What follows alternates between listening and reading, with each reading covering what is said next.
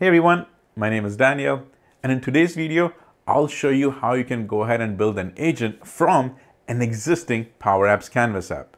Now, this is currently in preview, so it does come with a few limitations, but it's still important that you watch this video because this will give you ideas for the future solutions that you're planning to build, especially if you're building a Power Apps Canvas app for some type of CRUD operations, and along with it, want to tie in a Copilot Studio agent for natural language type of conversations. Also, as I was building and testing this, I was surprised by somehow all the features worked, and you might be too. So it's very, very important that you watch this complete video. But first, here's my intro video.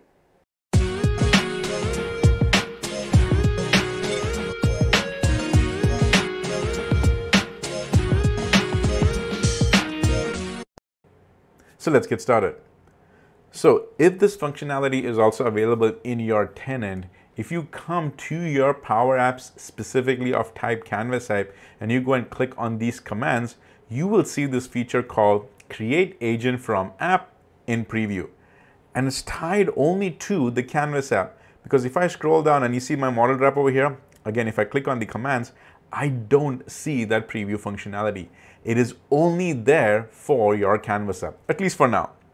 Also, as I was doing testing, one thing caught my attention, and also I double checked that with the documentation. So here is the Microsoft's actual learning documentation. I've taken that and put that in the description below so you can have that for your own convenience.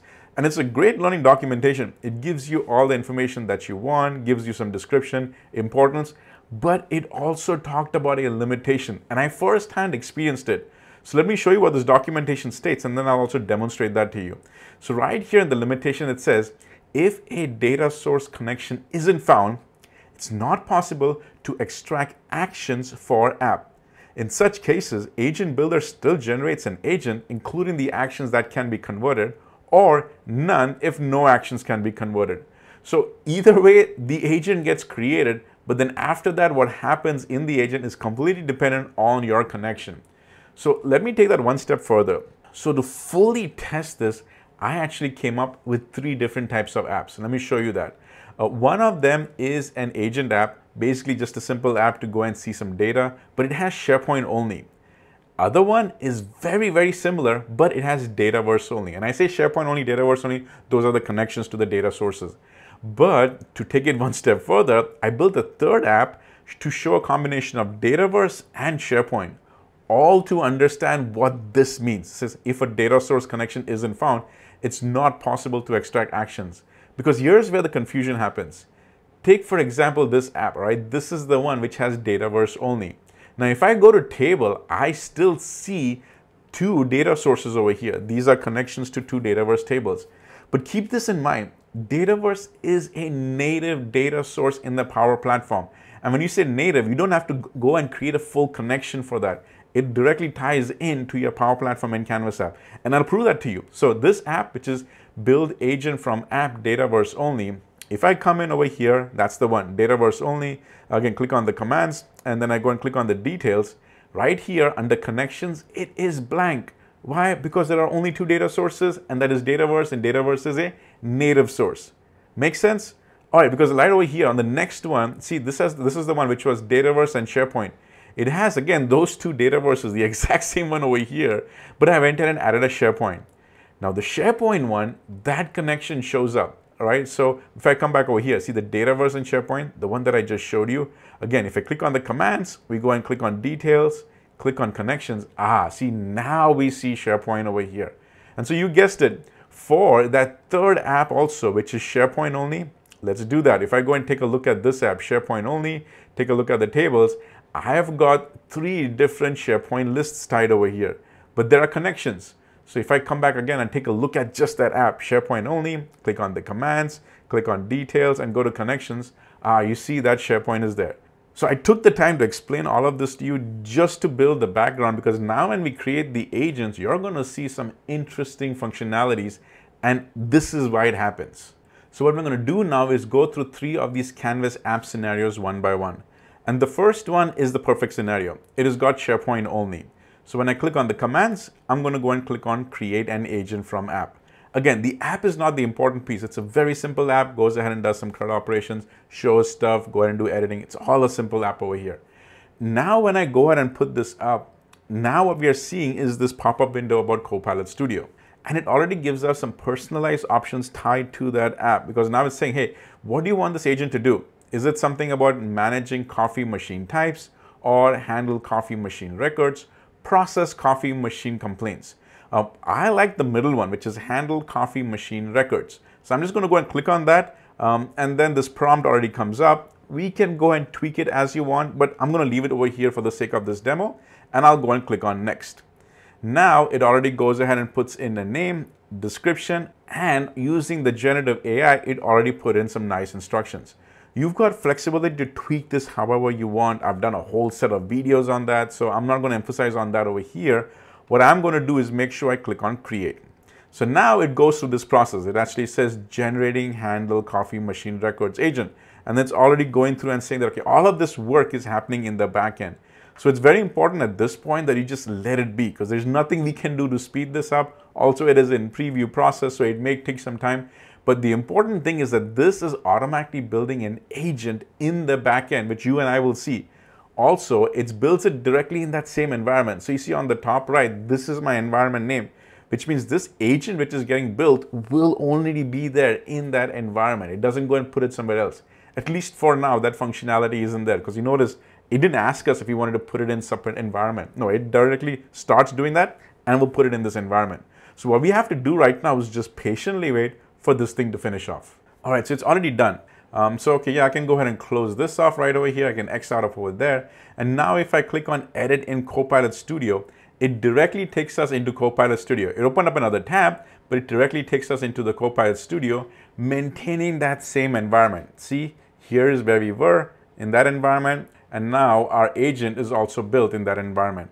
And here you go. All in all, it is still pretty neat. So just in case if I were to go outside again back to the home, this is the new one that was just created. See the name also, handle coffee machine records. That's the one that we gave it. So I'm going to click on that and let's just take a little bit of time looking at it.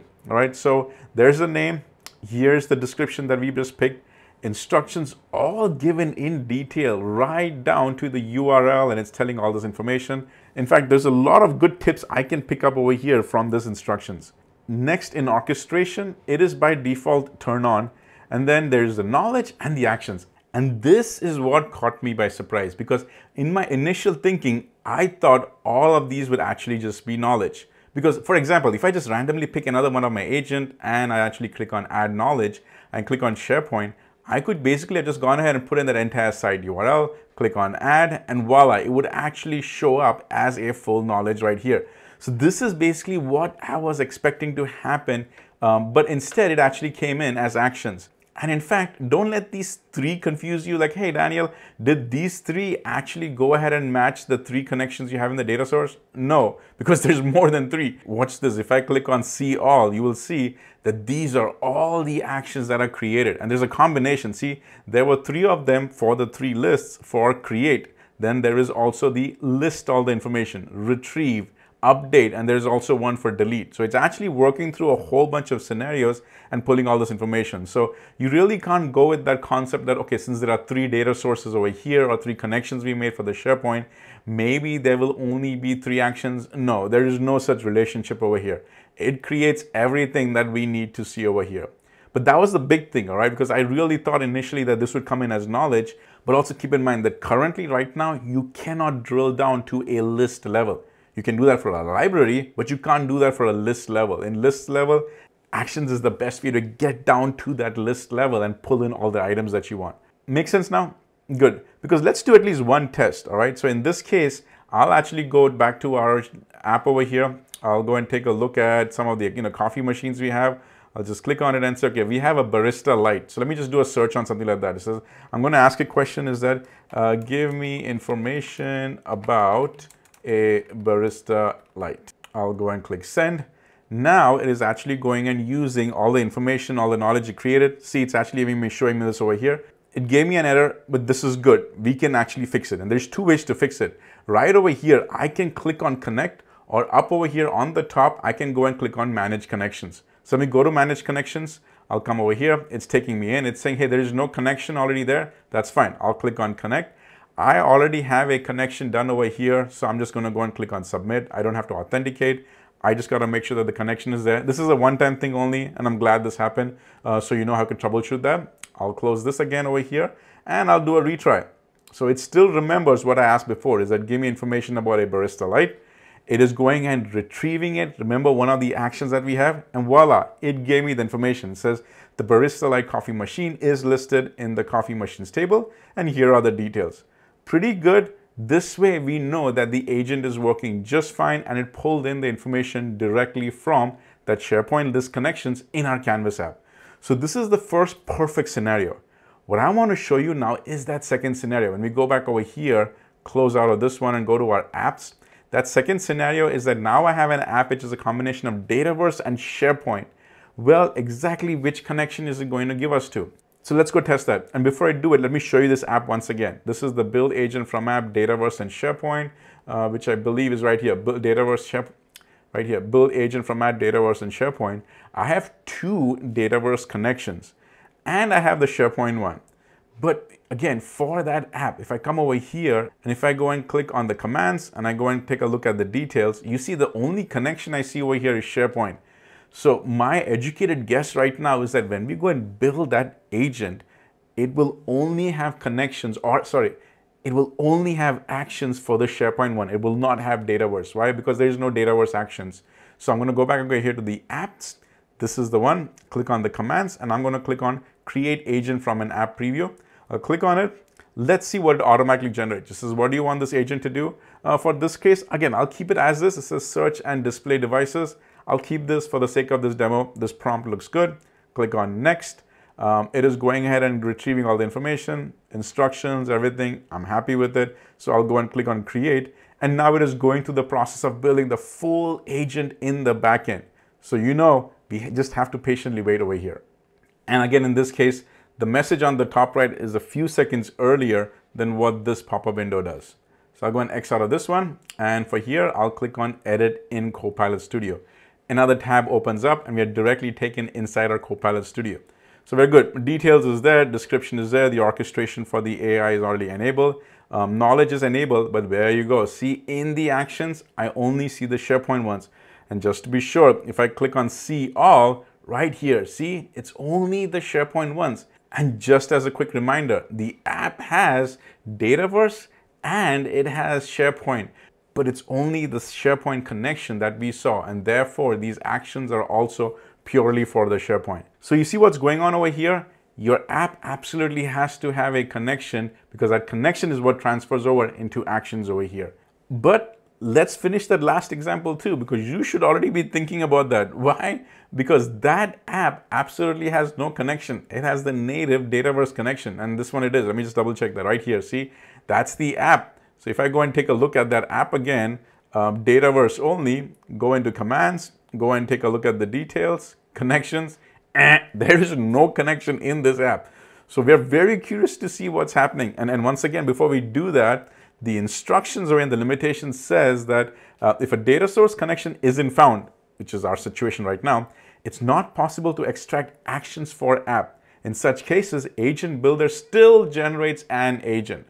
So based on this information over here, we should still see an agent created, but there will absolutely be no actions. There'll be no knowledge. We don't even know what's going to happen. So let's test it. I'll come over here, go back to our app. This is the one, Dataverse only. Click on the commands, create agent from app. Let's see what it even does over here. Does it do anything? Actually, kind of does. It's actually saying search and display devices. So I'll select that one. Here is the prompt. I'll click on next. That is the name. So I'm going to go and click that as this. Description is good. Instructions is good. I'll go and click on create. And again, at this point, we just have to wait for it to finish and do the whole thing. Awesome. So in this case, it is completed. And I'm going to go and click on edit in Copilot Studio. Let's see what happens. All right. Here is the agent. We're almost in the agent. Okay. Details is good. Instruction is good. Orchestration, knowledge. But if I go over here, the actions is blank and the triggers is blank. So it literally, everything that it stated over here is accurate. That because the agent builder went ahead and created the agent, but no actions were converted for us. And that's exactly what it is. because there was no connections in the Canvas app. Over here, there is no actions. So if I even went and did some testing over here, we're not going to get any information, but the agent is still over here. So like I mentioned in the introduction, this thing is in preview, so that's why there are these type of limitations. But hey, at least now you know how this works, and based on this new knowledge, you can plan for your future solutions. So wasn't that awesome? I mean, sure, there are some limitations. That is, it only focuses on the connections that you have, but it went ahead and created the entire agent for you. And that first perfect scenario where the Canvas app had only the SharePoint connections, did you see in the Copilot Studio how many actions it actually went and built? It will literally take care of any conversation your agent has to have from that data source. So hopefully this video was useful to you and gave you some ideas for the future solutions that you're building. And now, anytime that you're planning on building a Canvas app, in the back of your mind, think about how you can go ahead and integrate that with a Copilot Studio agent. Hey, if you have a few seconds, can you click on that like button and even consider subscribing it?